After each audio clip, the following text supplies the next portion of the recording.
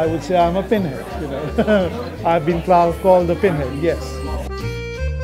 This is now the 8th meet that we've had. The first meet was back at Christmas, December 2010, with 4 of us, and we've just grown and grown and grown. The guys that are here are really passionate about what they do.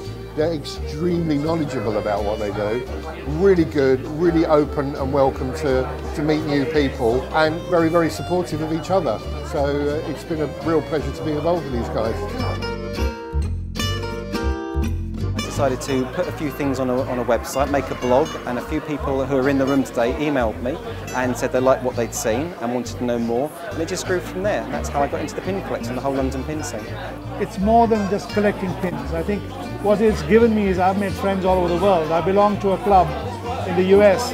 We have 600 members worldwide, and it breaks down barriers. It makes it easy for people to meet each other. I think that's what it's done.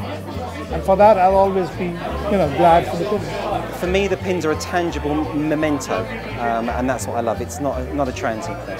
This has really taken over my life.